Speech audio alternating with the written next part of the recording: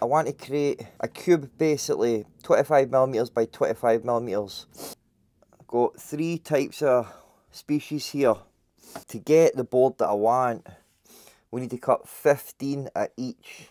Glue them up, that should give us a 25mm cube. Once we've glued this sandwich up, and we'll have 15 of them. We've got to glue them together like this. One on its side, one upright. One on its side, one upright. And then once that's glued up, we can cut 25mm, and then we can turn it on its side. And then once we glue that up, it should give us this pattern, but we're going to have one that's got 15, so it'll look far more detailed. I think it'll look really cool. I just went ahead and I've done a whole lot of planing because I'm going to make a whole lot of chopping boards, but I thought I want to make a cool one like this, so I thought I'd bring these along. We'll see the end result. So let's get to the table saw and start cutting these up now.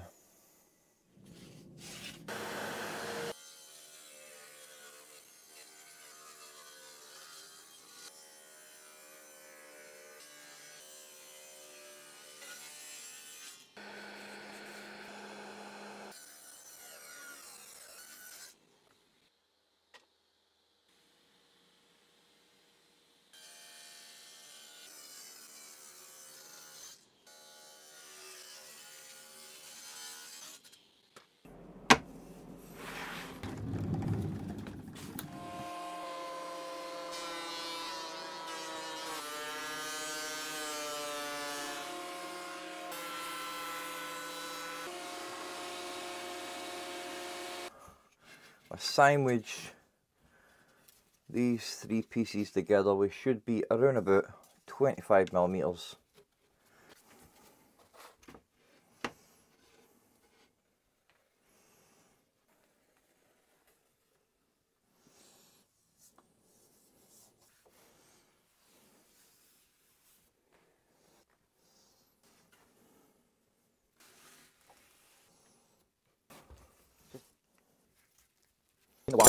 Should be alright.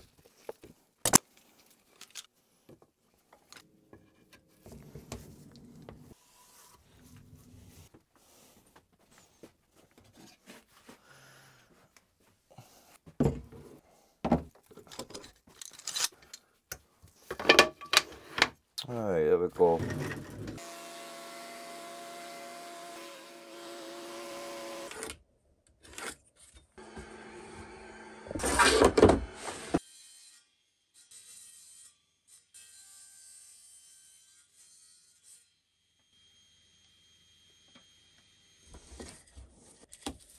So just turn every other one like that.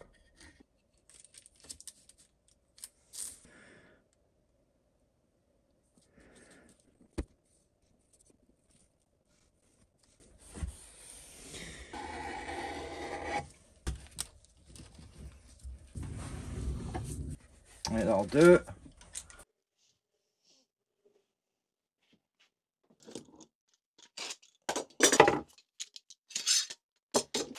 Good man, minimal cleanup needed. Right.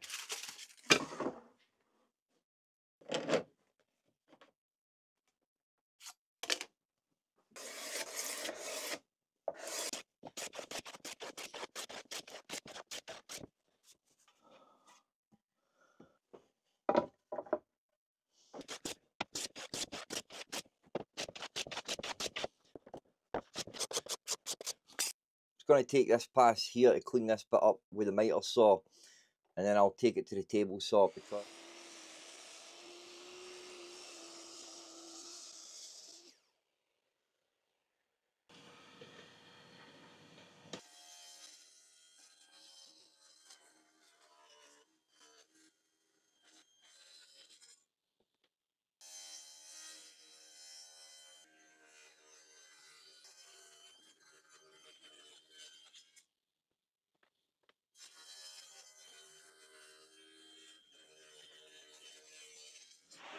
how I want to glue it, I'll just show you with these 2 bits.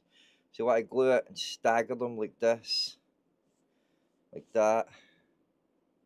You got a wee staircase.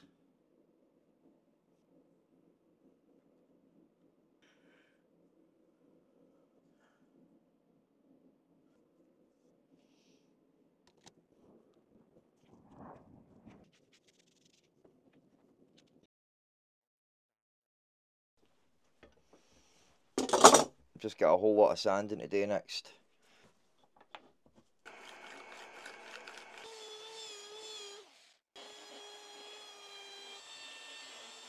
Right, I'm pretty happy with it set so far. There's still a wee bit of sanding, but I'm wanting to get it cut and squared up.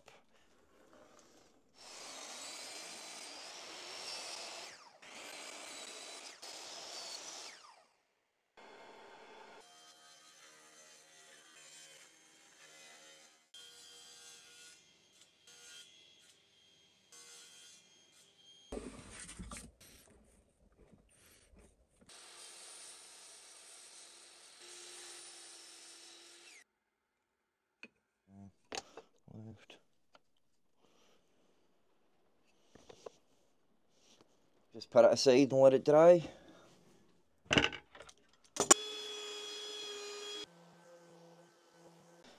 So before I finish the sanding, I'm wanting to get my wee handles put in it.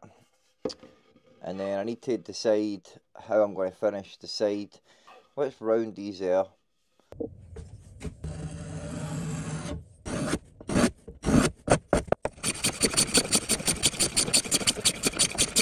Well, I've got all the chamfers now. Just going to start rounding them there.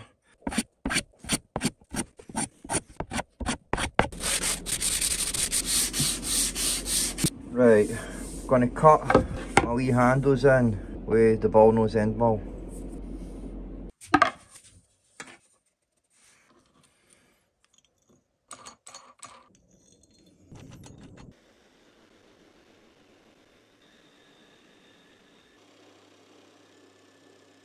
Yeah, they're looking alright. Now I just need to finish the sanding on it.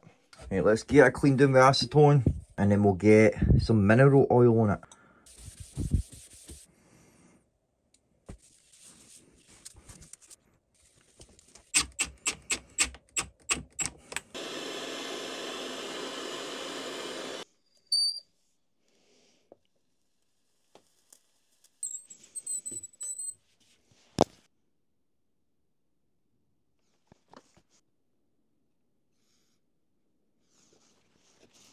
There we go, man. And I just put super glue in that. If I had resin, I'd put resin in it. And I would have done that before I put any finish on it. You would do that when you were sanding it. Put resin in it. And then sand it flush. And then put your finish on it. And then also, I changed the feet to wee brass feet. Right, so we're basically done. A couple of wee more things to do. I thinned the trim out by putting a thin piece on. We should get this piece to move as the end grain moves naturally. I made this up, 10% beeswax, 90% mineral oil, and it works amazingly. And then it's a super durable finish, having the beeswax in it. And we just want to sort of rub it on sparingly. I say sparingly, but then we just want to buff it with a clean bit now. Get it in its wee sleeve. And we'll just set it away to let it acclimatise for a wee while. Well, it's been about 5 days. Just under a week. Look at that, man. Lovely. So, last thing I'm going to do is put a bit of finish on it. Just another wee light coat of finish. Buff it off. So there's the one I done last week. That one. And then I've done this one here. A bit longer. And then this one. I just finished this tonight.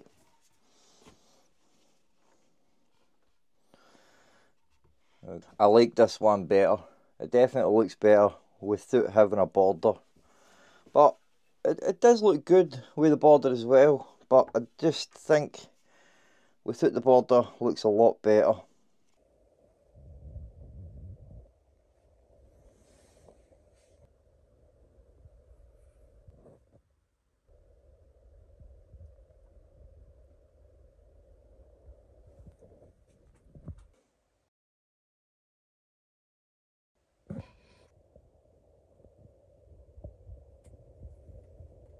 Hey guys, thanks for watching. I hope you enjoyed that and you got something for it. I really enjoyed the process of making the chopping boards.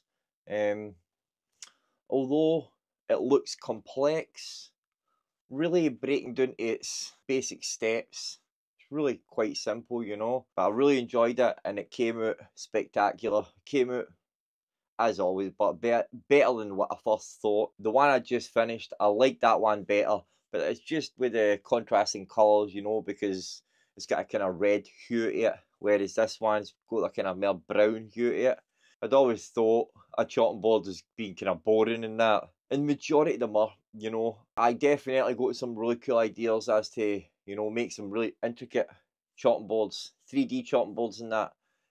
Really cool looking ones. See, when I made my other ones like last month, I hadn't really like looked at other people's work. It wasn't until I made that chopping board, then I joined some groups on Facebook, and just some of the chopping boards that other people make are spectacular. I must say, some very creative lads out there, defo.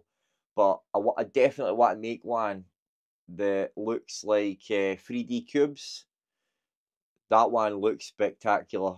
A few ones, I'll no spoil it, I will make videos. I'll also make a video making that finish, because finishes are quite expensive, and you know, I bought the raw ingredients for pretty cheap, and that wee jar there cost like 50p. That'll last, it lasts a long time, you know.